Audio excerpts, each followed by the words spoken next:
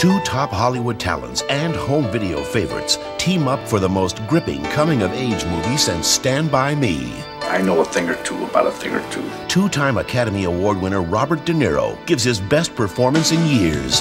In years to come, you'll thank me. You'll remember me. And sexy, funny Ellen Barkin is splendid. A powerful 10. Would you please stop that?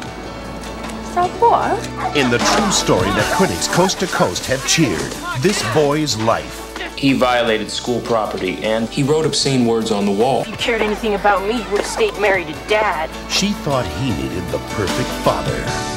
This isn't working, and on top of it all, you've gone wild. I can't handle it anymore, and it scares me. Kids today, I tell you. He thought she needed the ideal husband.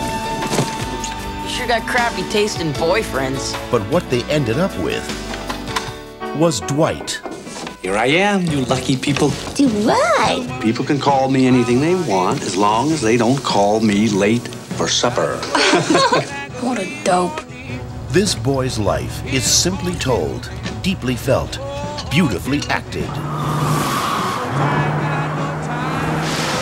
You know, I believe there is such a thing as a bad boy. Bad, clear through.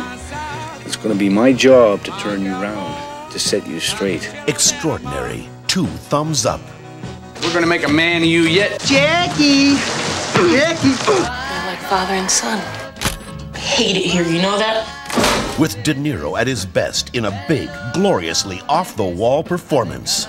Left the lid off the damn toothpaste again. It's not fair! This is my house, and I get to say about the toothpaste. How come you never take up for me, huh? Why the hell don't you ever help me straighten that damn boy out?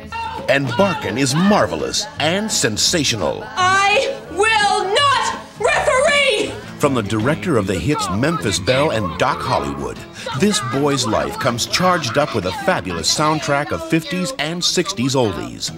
Warner's National Post Street TV campaign and POP hotline for posters and screeners will help you provide powerhouse support to a powerful movie. I want to be better.